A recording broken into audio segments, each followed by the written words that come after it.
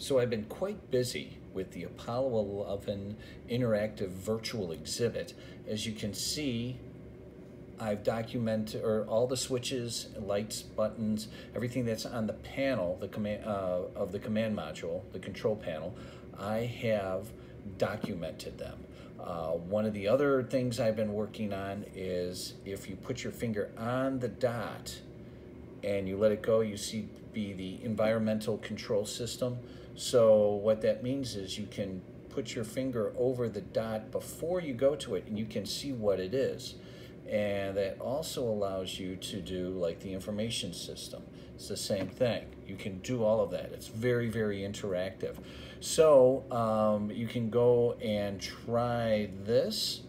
And then next will be the lunar module.